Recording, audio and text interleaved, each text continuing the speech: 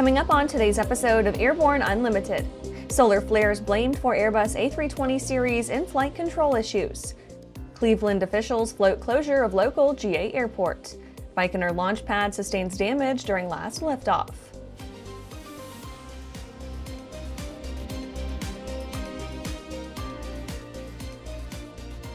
Welcome to Airborne Unlimited. I'm your host, Holland Lee. Let's get into today's stories. Solar flares blamed for Airbus A320 series in-flight control issues. An in-flight incident that took place on a JetBlue flight from Cancun, Mexico to Newark, New Jersey on October 30th has resulted in serious cautions for the 11,300 aircraft in the Airbus A320 series. The scheduled flight, Flight 1230, required an emergency landing at Tampa, Florida, with several people requiring hospitalization after a flight control issue and a sudden uncommanded pitch change. Airbus released a statement concurrent with an EASA emergency AD, stating, quote, analysis of a recent event involving an A320 family aircraft has revealed that intense solar radiation may corrupt data critical to the functioning of flight controls. Airbus has consequently identified a significant number of A320 family aircraft currently in service which may be impacted. Airbus has worked proactively with the aviation authorities to request immediate precautionary action from operators via an alert operator's transmission in order to implement the available software and/or hardware protection and ensure the fleet is safe to fly. This AOT will be reflected in an emergency airworthiness directive from the European Union Aviation Safety Agency. Airbus acknowledges these recommendations will lead to operational disruptions to passengers and customers. We apologize for the inconvenience caused and will work closely with operators while keeping safety as our #1 and overriding priority, end quote. The FAA has also published an emergency AD. After the break, Navy returns Fat Albert to UK for new center wing box. Direct Fly USA proudly introduces the new Alto NG, a single-engine, two-seat light sport aircraft for the North American market. This simple, all-metal aircraft design provides low-maintenance cost, easy, comfortable access, and responsive flight controls. Equipped with the Rotax 912 engine and a ballistic parachute, the Alto NG is reliable and safe. Learn more about the Alto NG at directflyusa.com. It's time to upgrade your power plant to the first FAA-certified clean sheet engine design in over 60 years. Delta Hawk's jet fuel-powered liquid-cooled turbocharged engine produces turbine performance at 40% better fuel efficiency of typical reciprocating engines, while also achieving exceptional reliability and significant reduction in cost of ownership. Reserve your engine package today at deltahawk.com. Welcome back. Now let's take a trip around the patch for some shorter stories. Navy returns Fat Albert to the UK for new center wing box. Fat Albert, perhaps the world's most well-recognized C-130 Hercules support aircraft for the Navy's Blue Angels, is headed to Marshall Aerospace in Cambridge, UK, to have its entire center wing box replaced. The center wing box is a critical component that has a finite operational lifespan in total flight hours or years in service. It's the primary major structure that serves as the attachment for the aircraft's outer wings to the fuselage and bears the brunt of the significant operational load and sustains extreme stress during flight. Samson gains tailfold patent for Switchblade. Sam Bousfield, CEO of Samson Sky, has been granted his 8th design patent for the Switchblade flying car. This newest patent covers the design of the unique tailfold and retraction mechanism of the vehicle. The mechanism is designed for convenience and works easily and seamlessly with the touch of a button in the cockpit of the vehicle. It enables the tail and propellers to retract into the body of the vehicle and fully protects all flying surfaces while in drive mode. MD-11 troubles trigger Western Global pilot furloughs. Western Global Airlines is facing its most severe operational crisis to date after the federally mandated grounding of all MD-11 aircraft pushed the company to furlough all pilots assigned to its aging tri-jet fleet. VP of Human Resources Tom Romnios wrote, quote, "This is devastating to WGA.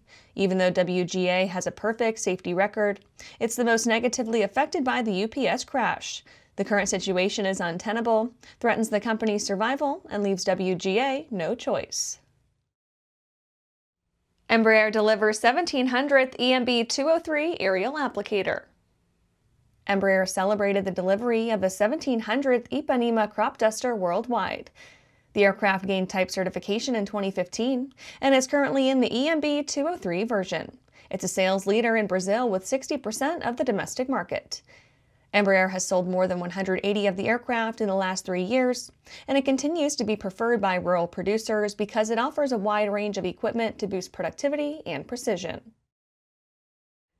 That's it for today's trip around the patch. Let's get back to the rest of the news. Cleveland officials float closure of local GA airport.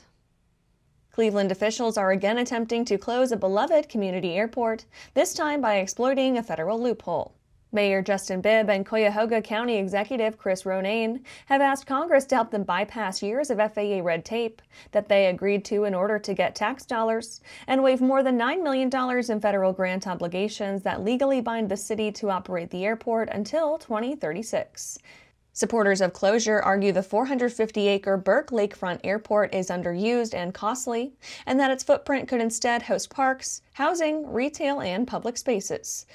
The push faces steep structural challenges. Because Burke has accepted federal dollars, closing it early normally requires repayment of grant funds, FAA approval, and proof that shutting down the airport benefits, not harms, the national aviation system. A congressional act could sidestep those requirements, which is why city officials are leaning on federal lawmakers rather than the typical FAA closure path. Opposition has surfaced quickly. Organizations warn that Burke supports essential aviation services, including Cleveland Clinic Aeromedical Flights and the Cleveland National Air Show. The annual air show draws more than 100,000 spectators and generates an estimated $7.1 million for the local economy. After these messages, Baikonur launch pad sustains damage during last liftoff. I'm currently using the Hartzell Talon, by far the best aerobatic propeller ever come out. I use the Trailblazer. It adds performance to the Super Decathlon and dependability, and it's rugged.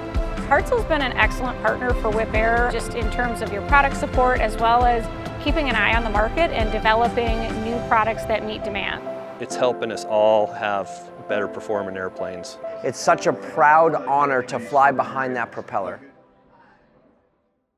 Looking for a new generation of proven and efficient aviation power plants that boast modern engineering, electronic ignition, and both direct and gear drive systems? With 100 horsepower to 240 horsepower, the Skyline and Redline engines offer uncommon value in an overpriced industry. Whether you are looking for fixed wing or rotor, MW Fly Americas has been established to service the American market with dedication and expertise. MWFlyAmericas.com. Meet the first of a new generation of the M-Class family.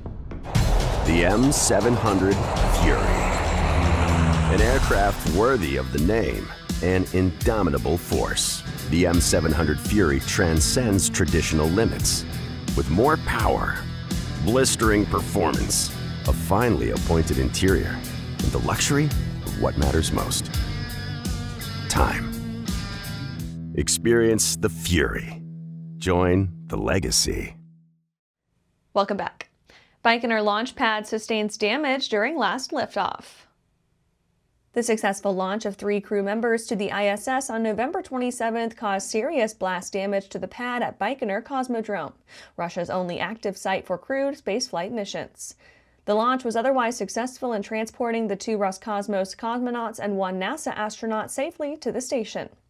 A service platform, also referred to as the maintenance cabin, is located within the flame trench at the Cosmodrome Site 316 in Kazakhstan. The building collapsed in the wake of the Soyuz MS-28 crew launch on the Soyuz 2.1A rocket to the ISS. The platform is integral to the preparation of booster launches from the pad. Roscosmos said, quote, "The launch site was inspected, as is done every time after a rocket launch. Damage to a number of launch pad elements was detected. Such damage may appear after launch, so an inspection like this is mandatory in international practice," end quote. Baikonur houses only 1 active launch pad since its Site 1, also known as Gagarin Start, was retired in 2020 due to lack of funding for upgrades. As a result, Site 316 has been the exclusive launch pad for crew and cargo missions to the ISS. Site 316 has been in use since January 1961 and has supported more than 400 launches. And that's our show for today. You can catch episodes of Airborne on YouTube, Roku, or Fire TV. Just search for Aero-News or Airborne. And don't forget to follow us on social media. Thanks for watching.